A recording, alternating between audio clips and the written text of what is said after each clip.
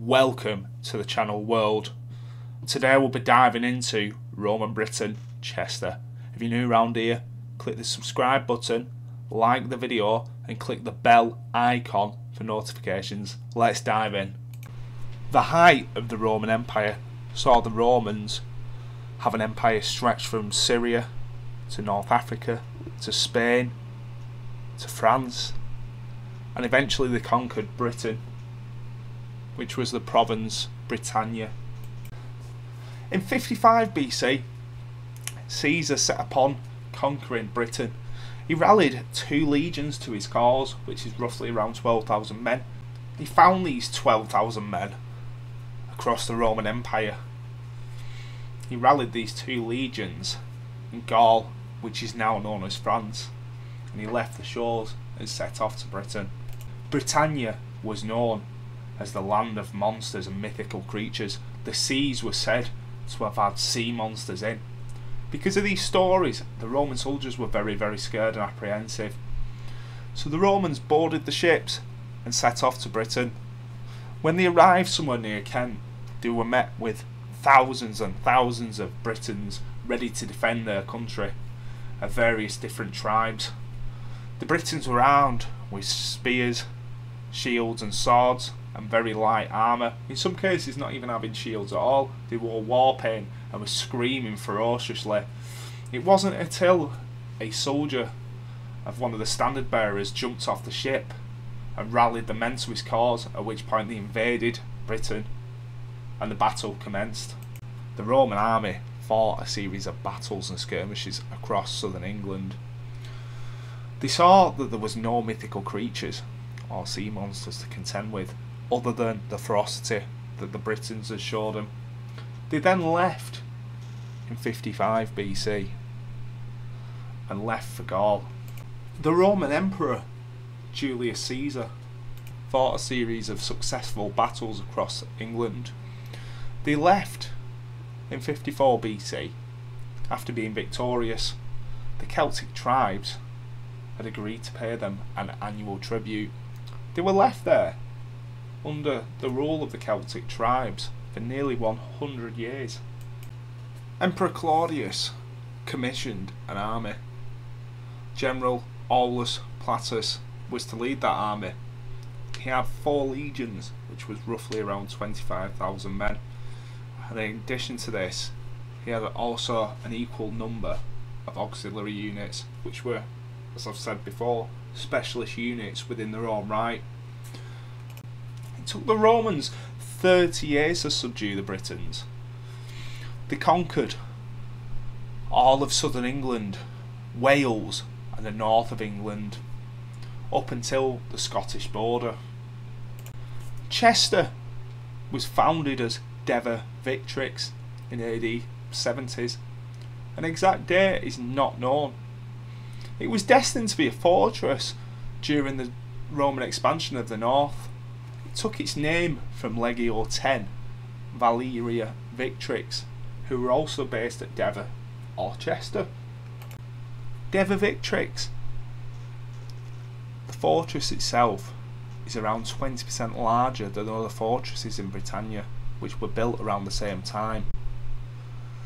It's suggested that the fortress was destined to be the capital of the province, which ultimately ended up being Londinium, which is now known as London. The walls of the city appear to be very impregnable. They're around 10 to 15 feet in some places, and then in other places appear to be 30 to 35 feet high. On 2 sides of the city, the River Dee surrounds it and acts as a kind of moat from a distance. The River Dee is very wide and has a very fast current, and it would be very, very difficult to cross without using some sort of boat. It's a testament to Roman engineering skills that in 2020, almost 2,000 years later, the city walls still stand. Some parts are still from the original Roman structure, and on other parts they are from the medieval era. The council maintains these walls in 2020, just as the Roman army did in 100 AD. The council helps to maintain the walls and keep them as a tourist attraction. The Roman amphitheatre can be seen towards the bottom corner of the fort. It's a short distance from the River Dee. The amphitheatre is first originally believed to have been built by Legio II.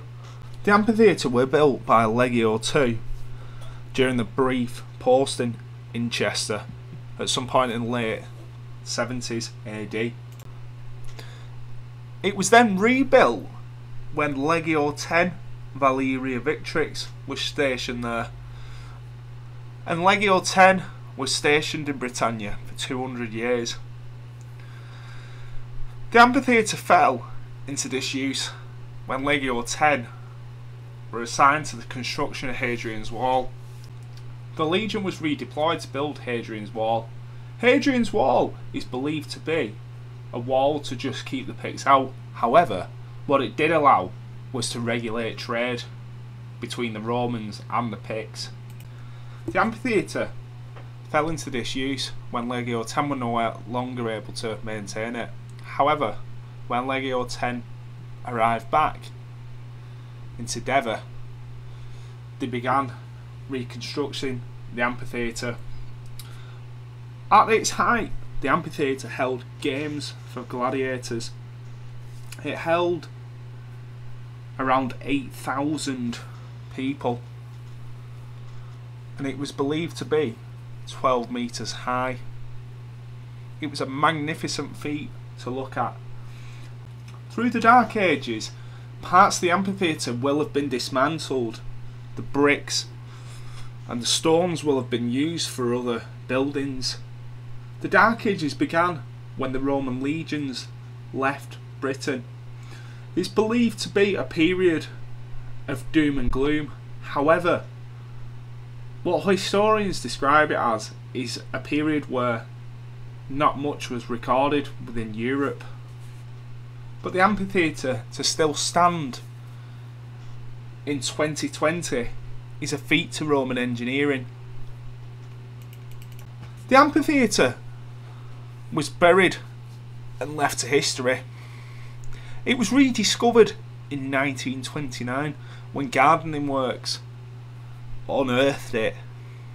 It was hoped when the bricks were discovered and the stones were discovered that it was in fact the amphitheatre. When it was confirmed to be the amphitheatre, there was a road that was meant to be going straight over it. Everyone had to battle with the council to send the road an alternative way.